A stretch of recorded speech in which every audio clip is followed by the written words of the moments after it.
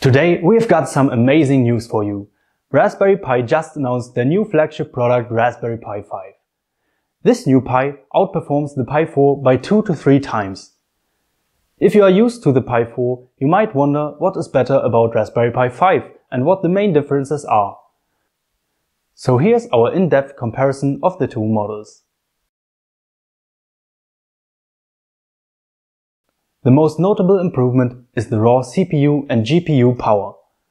The Broadcom BCM2712 quad-core ARMv8 64-bit SoC of Raspberry Pi 5 is running at 2.4 GHz in comparison to the Pi 4 at 1.8 GHz.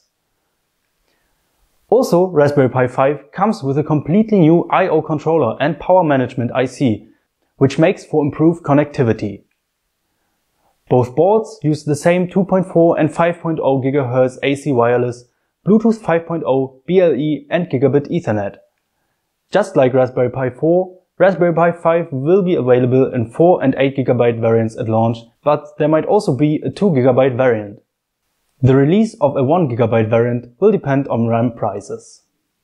The newest Pi also has the essential 40-pin GPIO header and 2x USB 2.0 as well as 2 USB 3.0 ports. What's different is that the USB 3.0 ports allow for simultaneous 5 gigabits per second operation. We can observe a similar trend when looking at the micro HDMI ports and 2 4-lane MIPI connectors.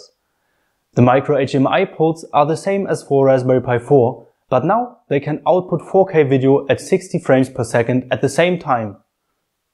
The MIPI connectors now use the same 22-pin format as the Raspberry Pi Zero, and both can be connected to either a display or a camera. A really important upgrade of Raspberry Pi 5 is the PCIe Express 2.0 interface. This enables the use of many high-speed peripherals like SSDs. It's even possible to boot the Pi from an SSD or a USB 3.0 with improved speed. The only thing that's missing is the headphone jack, which was removed for the form factor. This makes room for designated connectors for UART, a fan, and an RTC battery. Finally, there's a new feature that's going to make many of you happy, which is the power button. There's finally a power button on a Raspberry Pi. And it's connected to the power management IC, and thus it can awake Raspberry Pi 5 from deep sleep. A really nice feature is that it's also possible to awaken the Raspberry Pi 5 from deep sleep by using the real-time clock, so you can be super efficient with power usage. Let's talk a little bit about the features that distinguish Raspberry Pi 5 from its predecessor. Raspberry Pi developed a completely new I/O controller called RP1, and they also took part in developing the Broadcom BCM2712 SoC, as well as the power management IC. This improves its efficiency due to better routing on the 6-layer PCB.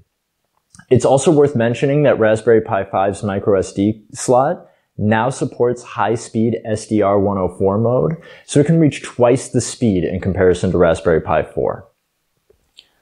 In my opinion, the most striking differences are Raspberry Pi 5's improved speed and connectivity. In terms of performance, you could compare Raspberry Pi 5 to a 2015 MacBook Air. Of course, you can pick up your Raspberry Pi 5 from our store as soon as they hit the market. There's a lot more about Raspberry Pi 5, so check out our other videos or blog posts if you want to learn more. Also make sure to leave a like and subscribe if you want to see the power of Raspberry Pi 5 unleashed.